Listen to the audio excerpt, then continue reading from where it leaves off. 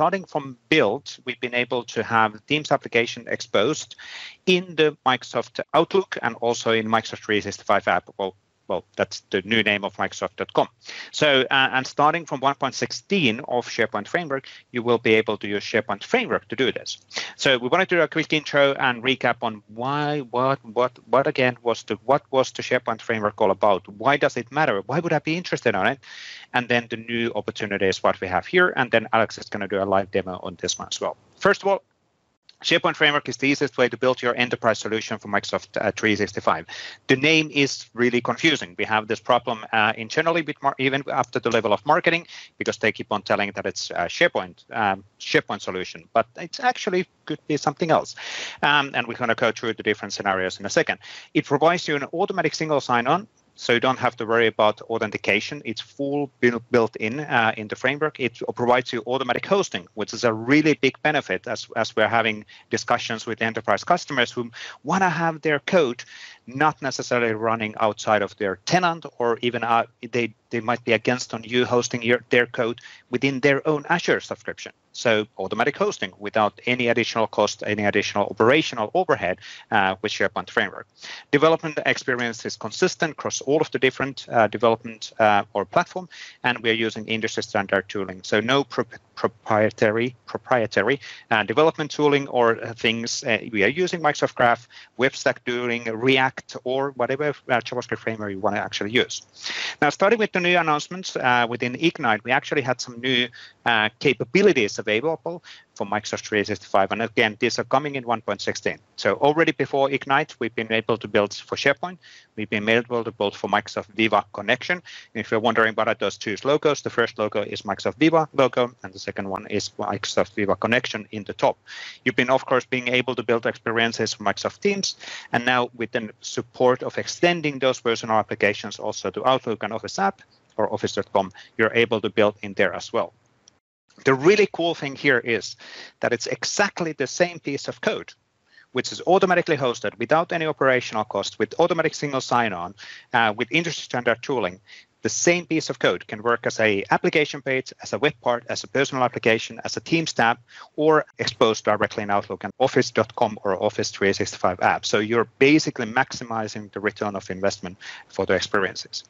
And just to quickly call out, so of course, we can build experiences with SharePoint Framework and SharePoint. That's kind of given in the name, but then it starts already getting confusing. You can use the SharePoint Framework to build experiences in Microsoft Teams, and those are the UX experiences there. You can build experiences in Microsoft Viva.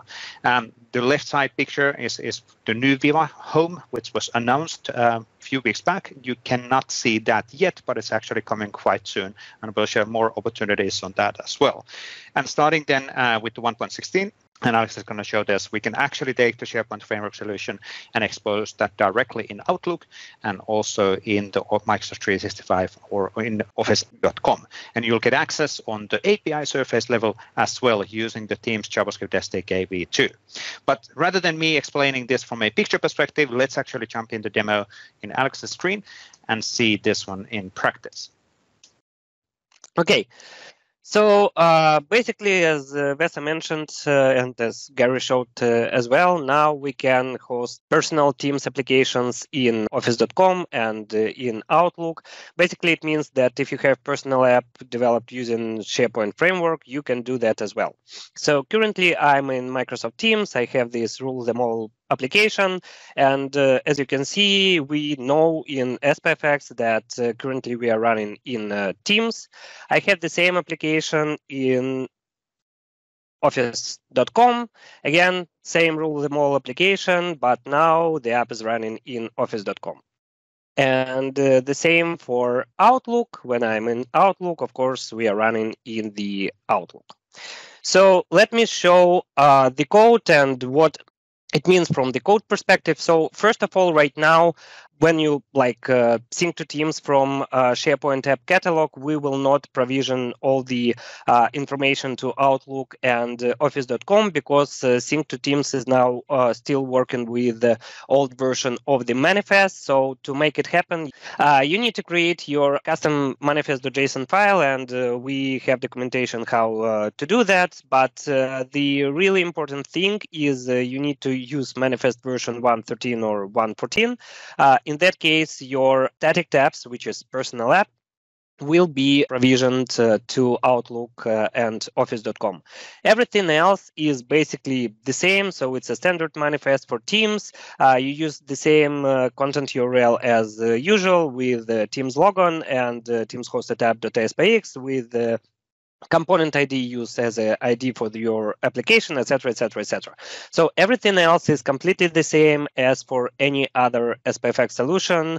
And as soon as you do this custom manifest, you create a zip file archive, then you create SPPKG as usual, and you still can use sync to Teams functionality from app catalog. Now let me show you in the code how it will look like in SPFx 1.16 and in the next beta that will be released probably in the next week or so. So we are changing the typings for Microsoft Teams Teams.js. It will be actually Teams.js v2 now, and you have all the goodness from Teams.js. From there, I'm just getting the context, and as you can see, the APIs are changed. Previously, we had like Teams.js.getContext, and we should pass a callback function. Instead of that, we are doing Teams.js.app.getContext, and now it's finally a promise. When we got the context, in the context, we have the host and we have the name, which is actually an enum. And based on this name, we can get if we are in Office, in Outlook, or in Teams. So pretty easy. You have other things like client type. In that case, you can kind of understand if you are on mobile, if you are in web browser, etc., etc. So richer context is available in Teams.js v2. And as mentioned, these typings will be part of SPFx 1.16. But to be honest, even if you want to play around with it right now, you can do something like Teams.js like that as any in your current solution, because in the service side of the things, we already load in Teams.js v2. So basically, it is available. The only piece that is still needed to be kind of processed is typings for third-party solutions delivered as part of SharePoint Framework Generator. And that's all I have. Excellent. So, and before you stop sharing, 2 questions. This is the new default template then from a code perspective? Yes, the code perspective will show this get environment message with this SDK's Teams.js and how to work with the context. So basically, before that, we had like if we are in Teams or if we are in SharePoint. Now we will have if we are in Office, if we are in Outlook, or if we are in Teams. Excellent. And then the other point, which was good to call out as well, that even though the hubs, meaning the Outlook, well, the experiences in GA, some of the features are only available when you put the products in preview, right? Do you remember what are the exact status related on what are the preview requirements for making things happen? Yeah, so for now, and it should change relatively quickly, I believe the team side domain resolution is not working on all the tenants. So if you want to play with it, you will need to provide your actual tenant domain for now. But it is something that should be rolled out pretty quickly. Excellent. Now, and of course, as part of the release of 1.16, we'll provide additional documentation and guidance on all of the different steps and guidance videos and all of that, so people can do this super easily in the future. But thanks you, Alex, on this one. Really, really cool stuff.